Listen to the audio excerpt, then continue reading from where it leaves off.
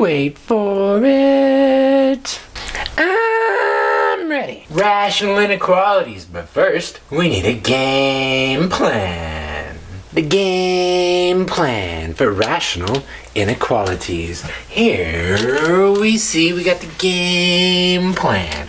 We first want to set it unequal to 0, back that math up. Then we need one term. One term. We get the zeros of the numerator and the denominator. When you watch the videos, you'll understand what that D is. And then we're going to test the intervals in between the critical values. So critical, we choose the appropriate in interval notation. So first we have to set it unequal to 0, so we're going to back that math up. That's an x minus 5 divided by an x minus 8. Great, wait. Now I subtract off that 3. I get it all over here, see? That's a 3, and then that's going to be bigger than 0. Now that we have it unequal to 0, we're going to get one fraction. Oh, boy! So let's go get that. Now I see I need a common denominator. That common denominator of all my denominators, that's going to be an x minus 8. Great, wait, I need to take that 3 over 1 and multiply it by an x minus 8. Great, divided by an x minus 8. Great, wait, what's that? That's the magic one. If I can multiply once, then I can multiply twice, and that's where you want to be. Careful right here. You have an x minus 5. When I say careful right here, this minus is attached to that 3, and it goes whee! And that's a minus 3x. Minus and minus make plus 24. And then that's all over that common denominator of x minus 8. Great. I'm going to take it to the top right here in the middle. What do I want to do? I'm going to gather, collect, and combine. Gather, collect, and combine. I'm going to combine like terms. Oh, boy. I see. I got x's in common, so that's a minus 2x. Wait. Great. And then a plus 19, and that's all over that x minus 8. And what's that? Oh, that needs to be bigger than 0. Bigger than 0.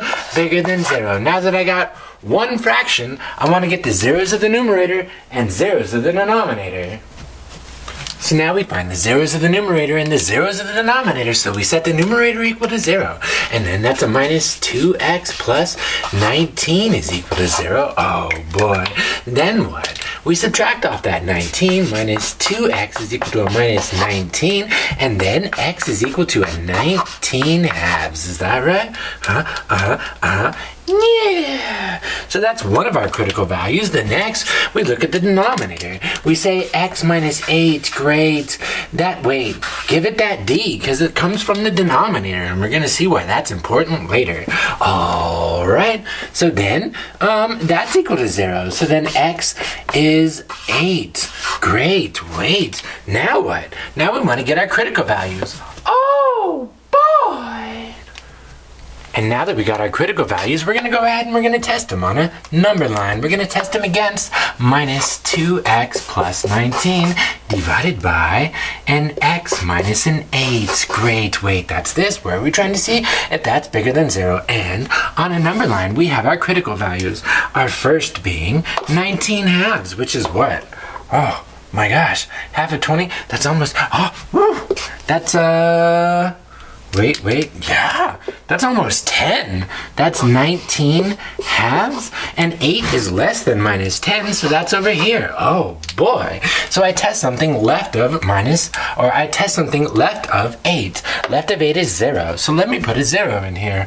Boom, looks like that's gonna be negative. All right, what's bigger than 8 but less than 10? Looks like 9, fine. So we're gonna put a 9 in there. So,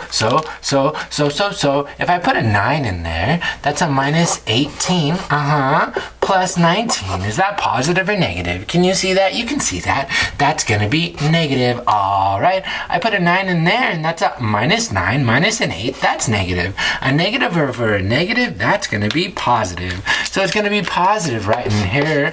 All right. And then let's test something to the right of 19 halves. Maybe a million. Sure. So we'll put Christina in here. Well, a million, that's a, oh, get out of here. A million, that's a big negative, because that's minus 2 million plus 19. It's still gonna be negative. So then I put a 9 in here, and a 9 minus an 8, that's a positive. So a minus over a positive, that, whoa. Which value was I checking? I was checking a million. So I put a million in here, a big negative. I put a million in here, big positive. So then that's, are you kidding me? No, I'm well,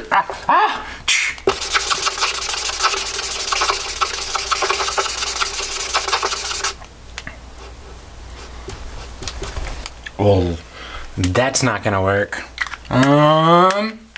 That's a negative in there. Yeah, because I got a big negative over a positive. That's gonna be negative. Now what do I need to do?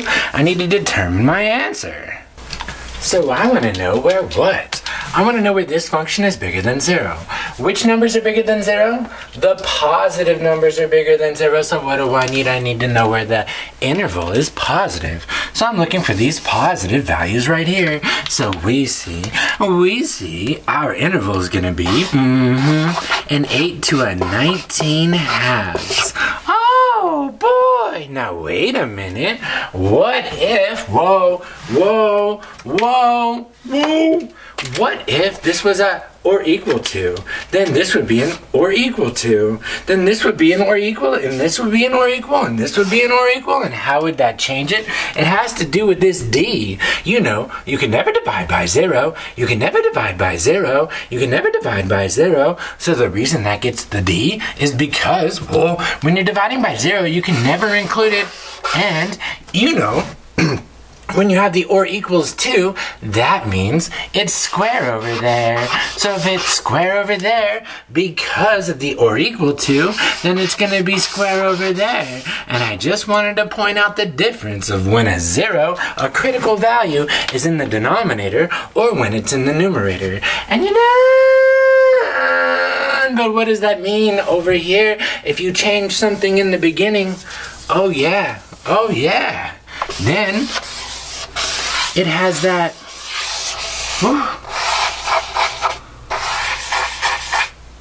butterfly effect. Box and flower.